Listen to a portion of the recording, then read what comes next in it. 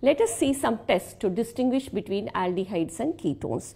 For aldehydes, we have two important tests, that is Tollens test and Fehling's test, and for ketones we have the Haloform reaction. First, let us see the aldehyde. So the first test is called the Tollens test, where we use a Tollens reagent. So we take an aldehyde, okay, I have taken acetaldehyde, then we treat it with ammoniacal silver nitrate solution. That is, we take silver nitrate solution and ammonia, we add it in water to form ammonium hydroxide, mix those two, then we will get ammoniacal silver nitrate solution, and this is the Tollens reagent. Then to that you add a base, that is, you make it alkaline. Then what will happen is the aldehyde will get oxidized to CH3COO minus. So Tollens reagent is a mild oxidizing agent. So this converting the aldehyde to acid. Then here we can see that silver is in the +1 oxidation state, that will get reduced to silver Ag, and this will be precipitate. Then we have water plus ammonia. So here the important observation what we can see is that silver will get precipitated along the walls of the test tube when we do the experiment, and this test will be answered by both aliphatic and aromatic aldehydes.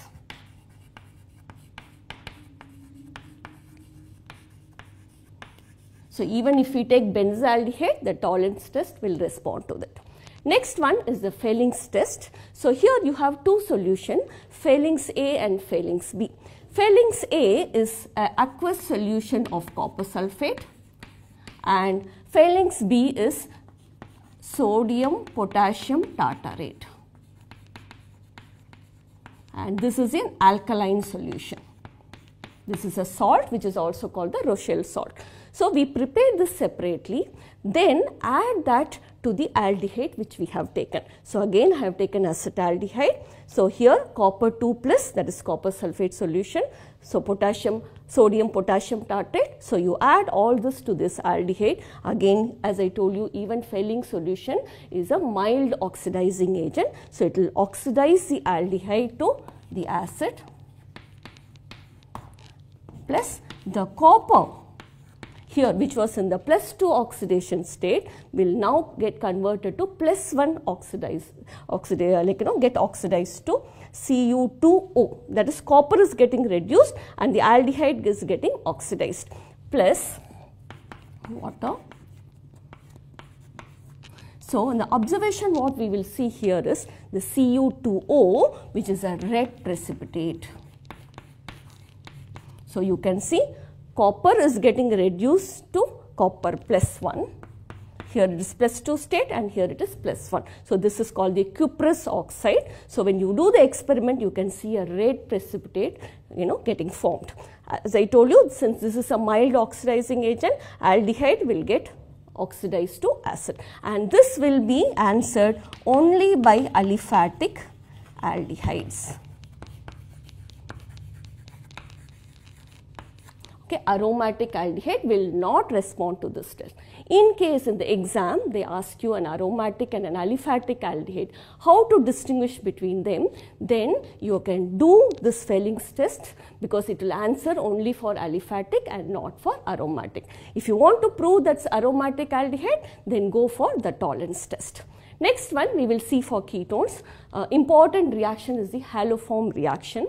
Here we take the ketone. So a very important thing is here is it should be a methyl ketone. To one side of the carbonyl group there should be a methyl group attached. Otherwise it will not give the test. So you can't expect every ketone to answer this test. As I told you, the important part is the CH3CO. Now to this we add sodium hypohalite, okay, that is sodium hydroxide plus I2. You can also take Cl2 or Br2. So then it will form sodium hypoiodide. If you take chloride, it will form chloride, okay. So when you treat with this reagent, it will form, again as I told you, this will also get oxidized, CH3CO ONA. Look at this.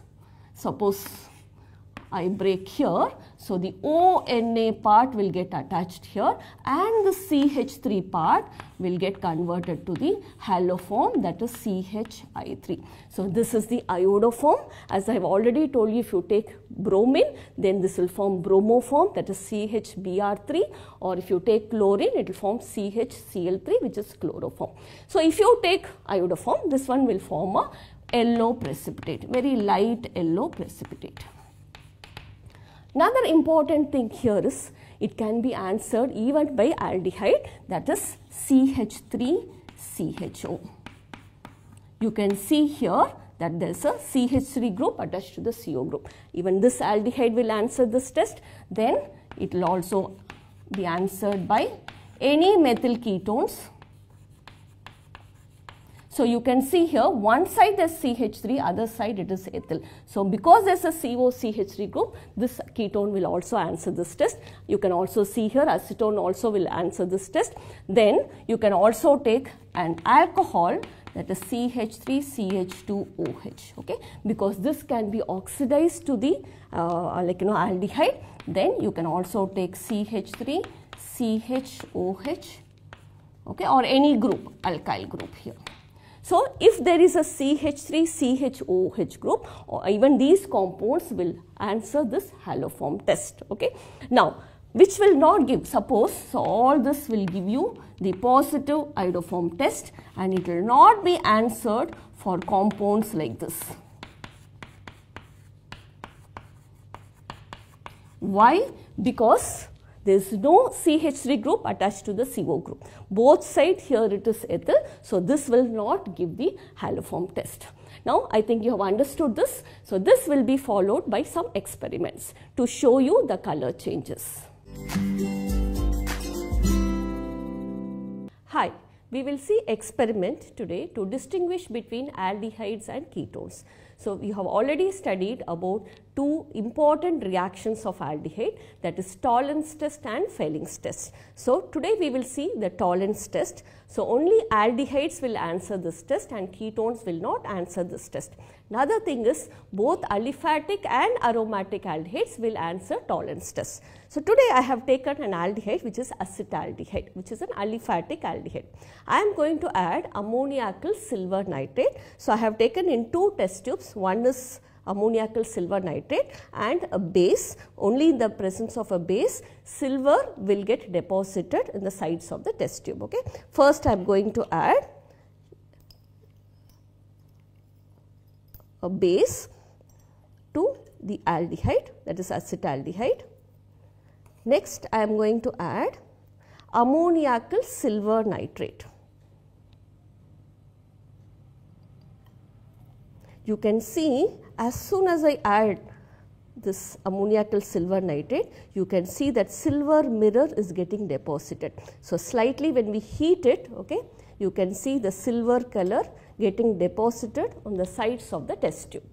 So let's wait for some time till it gets heated. So what happens in this reaction is, okay, silver is in the form of silver nitrate.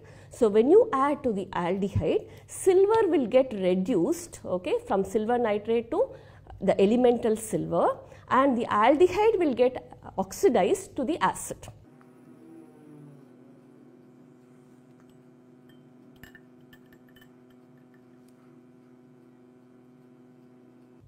So water is already hot. So now if you observe closely, you can see that silver mirror is formed along the sides of the test tube. So this is a positive Tollens test for only aldehydes. As I told you, this will be answered by both aliphatic and aromatic aldehyde.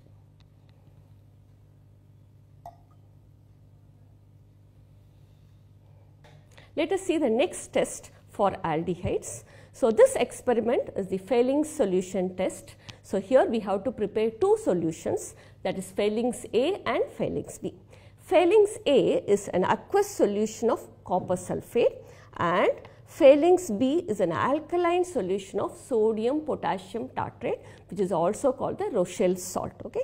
Now we are going to add this freshly prepared solution to the aldehyde which I have taken. So this is acetaldehyde. Okay. So, first let us add the copper sulfate.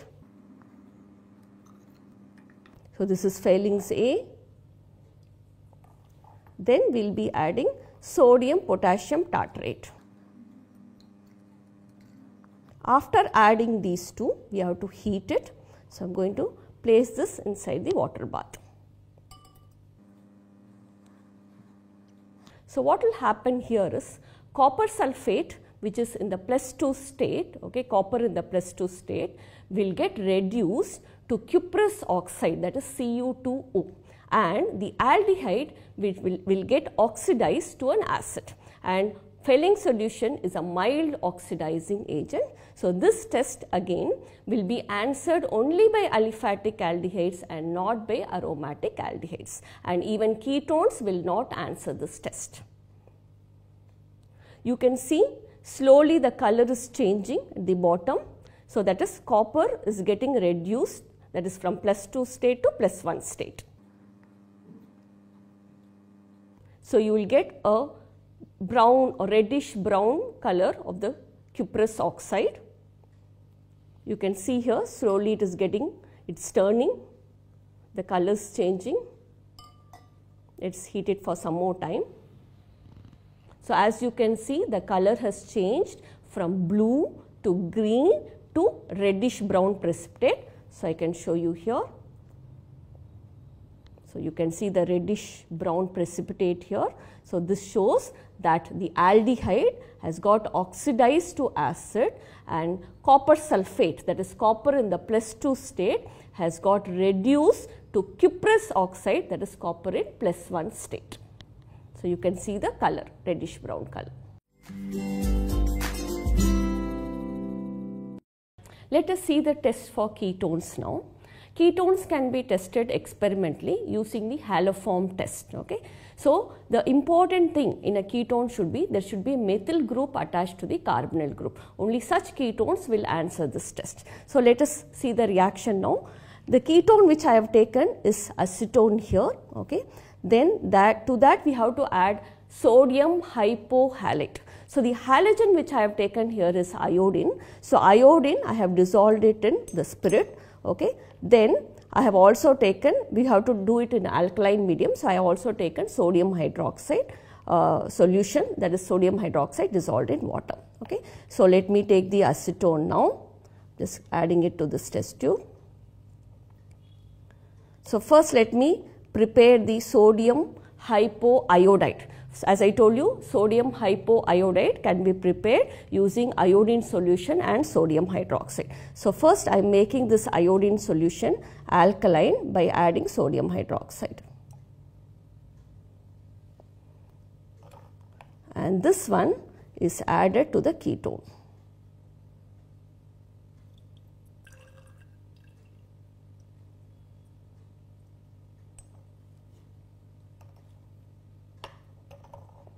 So, you can see slight yellow precipitate is formed at the bottom. So, that precipitate is nothing but CHI3, that is iodoform. So, you can see the precipitate is forming slowly.